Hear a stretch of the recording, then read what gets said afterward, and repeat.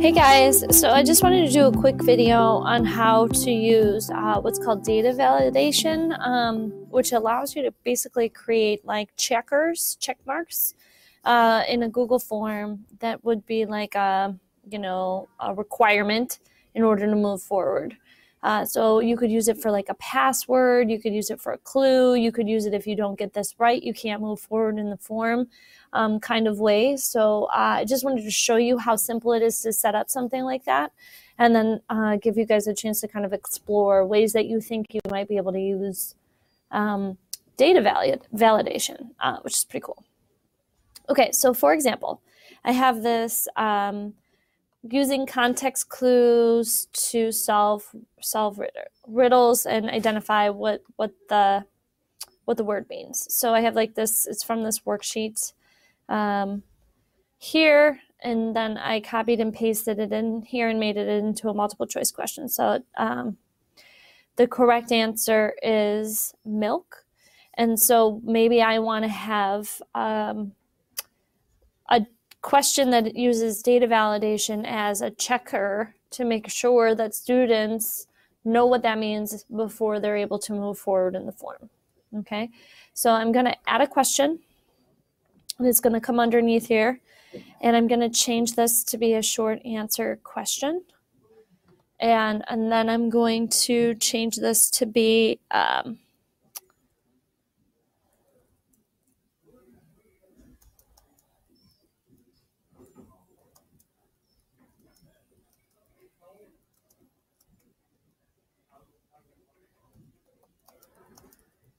okay, so one of the context clues that I want students to be able to pull out is the fact that it's a drink.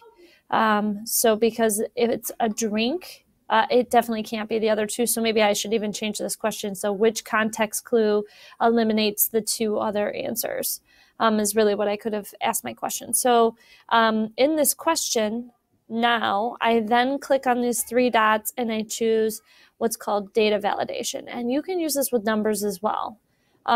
So, if you add up your choice, point value from this question and this question and this question, if they don't equal this, then you can't move forward in the form. I could show you what that looks like. That's like a kind of like using it as a choose your own adventure as well. So short answer text, I want it to be that the text is exactly, right? So I'm going to say contains, and I want it to say drink. And then you can also have like a custom error text that, look for one, then eliminates.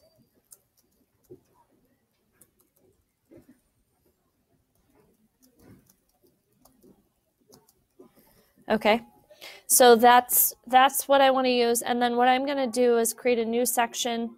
And after this section, then they get to go and try more questions. Okay, so now what this looks like when I preview this form and I take this form, okay, so I answer my question, I decide that it's milk, and list a context clue, and I type in, I'm going to say skim.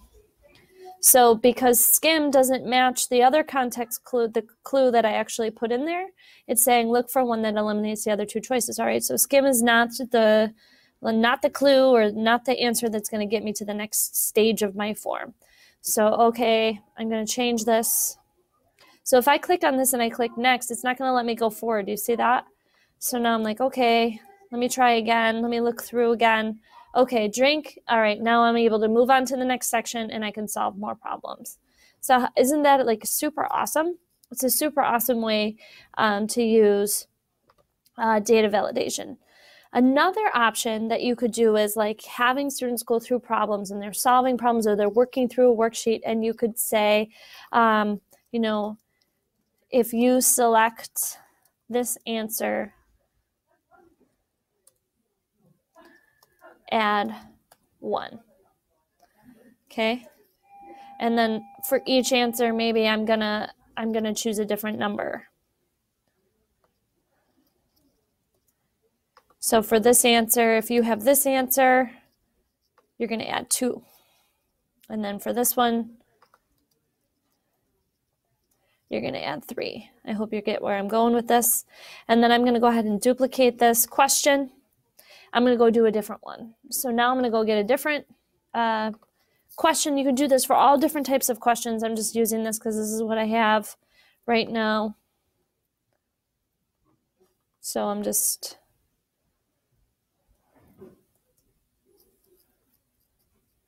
coming back here, and I'm going to change this out here, okay?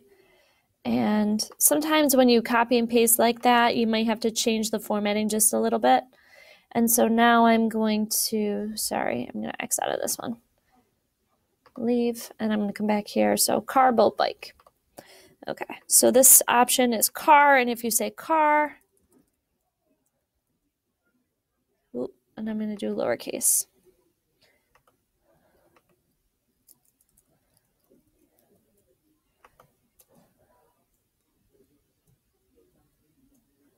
And sorry, I just was undoing my extra over deleting, and bike. Okay, so now instead of list a context clue that helped you, I'm going to change this to be add up, and imagine more questions with more of this. Add your answers together. Add up all your answers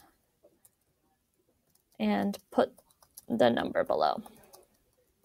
Okay, and so my correct answers are milk, so that's 2, and bike, that's 3, so I want this to be a number. And I want the number to be equal to 5.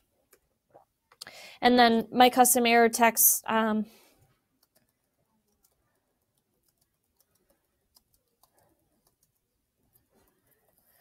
okay, and so then if I preview this form, so you get the idea, you're getting certain things, or you're adding all of these up, or, you could use a phrase. If you selected this answer, your code word is pizza.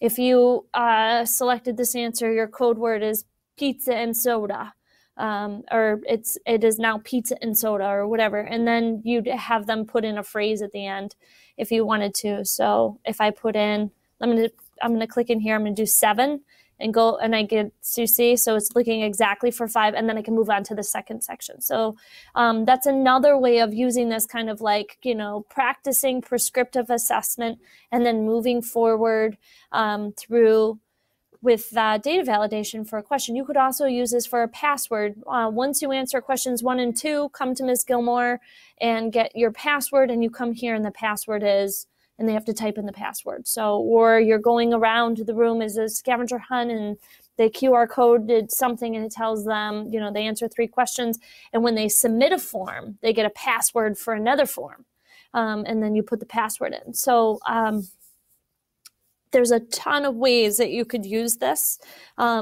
and I could sit here and just blab through a bunch of different ways, but I'd love for you guys to come up with some examples that we can share out and really come up with some good strategies for use with students.